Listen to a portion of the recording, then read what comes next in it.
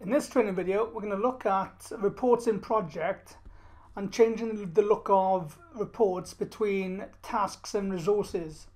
So under the report tab, I can use reports for project. Now to use the reports for project, you need percentage completion, which we have with ticks in this example, and you set a state to state. So any reports that affect both resources and tasks can then be flipped between. So we're going to go under the dashboards in this example, and we're going to look at the cost overview for the report. Now the reports that have been generated here, for example, there's a chart here showing the cost status, and the cost is shown by task, and I can extend the size of this chart, make it a bit bigger. So we can see that right now the chart is showing by task. Now with the chart selected, I can actually change this chart to review the chart by resource instead of task. And I can do that by, with the chart selected, I can use the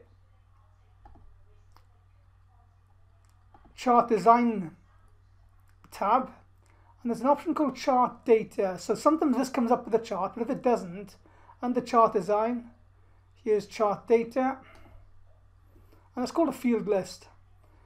So this chart now is cost applies to both tasks and resources. So at the moment the chart is being displayed by task. If I click on the resources part of the field list, very cleverly we've now got costs by resource. So engineer manager, HR manager, what they're costing us throughout the project. If I wanted to show it by task, all I've got to do is click back by task. So quite clever how you can flip between task and resource for reports that affect both tasks and resource. If I close this one down, I can look at another way of looking at it through a table. So I can click on the table. If the grey field box doesn't come up, you can go to table design, table data, and at the moment it's by task. So all the breakdown of the cost by task. Click on resources. It's now giving me a breakdown of all the table by resource, and yet the chart I can still keep by task. So you can mix and match the table design and the chart design as I've done here. You can keep them the same. So this is clearly showing a breakdown of the resource cost. The chart is showing a breakdown of the task cost, and this is just by flicking back and forth between the tasks and the resources in the field list. So I'm going to change the table back to task, and it now updates itself. I could then go into a different table, a different report. So I'm going to go back to reports, and I go into cost again, this time cash flow. So cash flow, I'm going to go into the table. The table gives me a breakdown of the cash flow by task. I've selected the table, table design, table data, field list, go from tasks, which is presently showing, to resources. And now we've got an update of the cash flow breakdown of all our resources. And you can just flip back and forth between them. So very, very clever way of working by looking at different information, by just clicking back and forth between the different areas for reports that affect both of the areas. Now I'll show you one where this is not going to be effective. So I'll close this down, go to another report, and I'll go to project overview.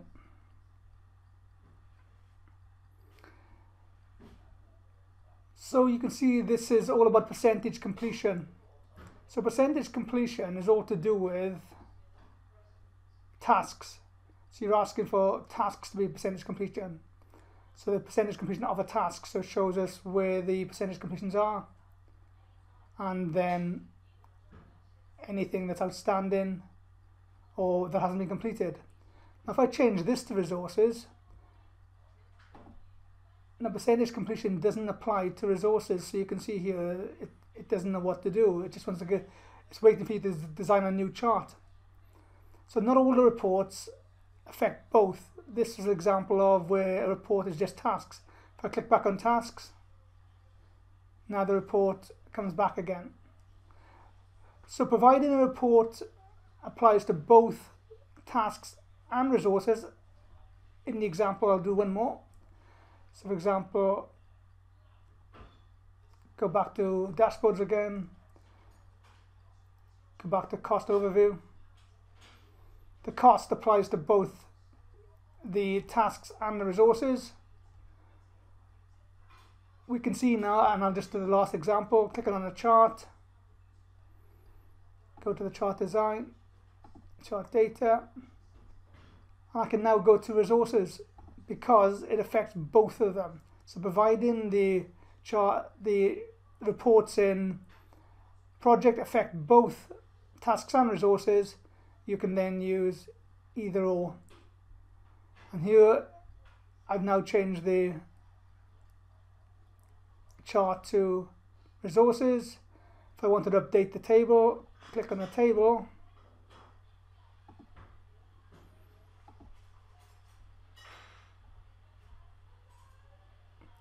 another table selected, and I'll go to the field list for the table. So the table data,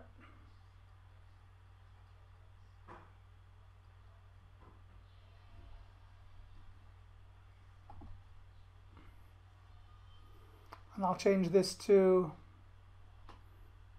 resource as well.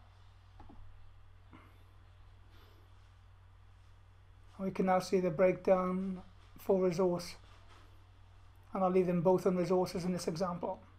But this shows how reports can be updated between tasks and resources when a report affects both tasks and resources.